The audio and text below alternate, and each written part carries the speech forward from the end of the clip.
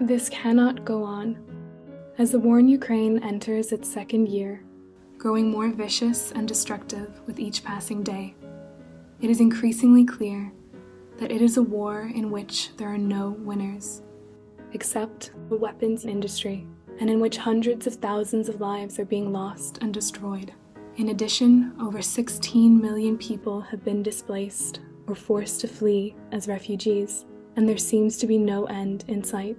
There can never be any doubt about the horror of war, demonstrated time and time again through 2 world wars, the Vietnam War, and those in Iraq, Afghanistan, Yemen and Palestine, to name but a few. But the war in Ukraine adds a singular threat which was not present in previous wars and around which there exists a disturbing level of complacency. This was most recently articulated by Rafael Grosse, the head of the International Atomic Energy Agency, IAEA, the UN's nuclear watchdog. He issued an urgent warning after another interruption to the power supply of Zaporizhzhia nuclear power plant. This cannot go on, he told the Board of Governors of the IAEA. He went on to say that he is astonished by the complacency regarding this peril and warned the IAEA to guard against it. The war in Ukraine is also a confrontation between 2 regional and geopolitical power blocs, Russia and NATO, with thousands of nuclear weapons in their arsenals. This presents a very real danger that what is already a horrific war involving highly destructive so-called conventional arms will escalate into an increasingly uncontrollable war involving nuclear weapons which are no respecters of borders or seas. But there is also a shocking and disturbing level of complacency in the body politic in general, and among the political elite in particular, in relation to the potentially catastrophic consequences of this war. As it rages on, the people of Ukraine are being devastated. There is also a very real danger that our entire planet will be wasted if we fail to stop the slaughter and the use of ever more brutal and indiscriminate weaponry in a country which hosts 4 nuclear power stations.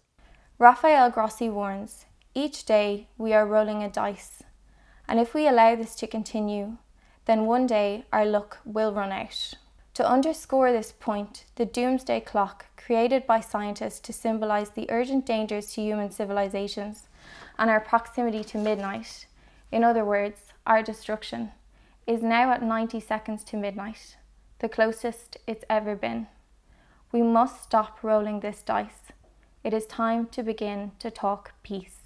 Those intent on war will call this pointless. However, there are many possibilities for arriving at a ceasefire and settlement, but if we fail to seek them, we will clearly never find them.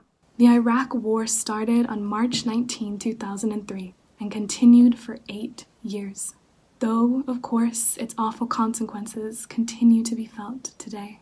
Are we now in the midst of a war in Europe that could last for 2, 3, or perhaps 8 years? This cannot go on.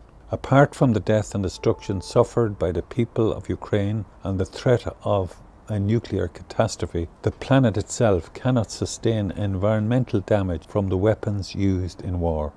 It is no surprise to hear that greenhouse gas emissions increased last year, given that the weapons industry is the single biggest institutional source of such emissions.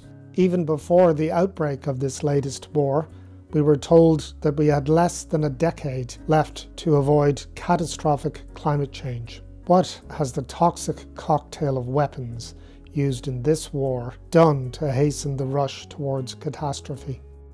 So, let the talking begin. In an effort to bring this horrendous war to an end, the lesson of the Good Friday Agreement is that talking succeeds where war fails. Perhaps we can have the equivalent of a Good Friday Agreement in 2023 to end the slaughter and to end the suffering of those caught up in this vicious conflict.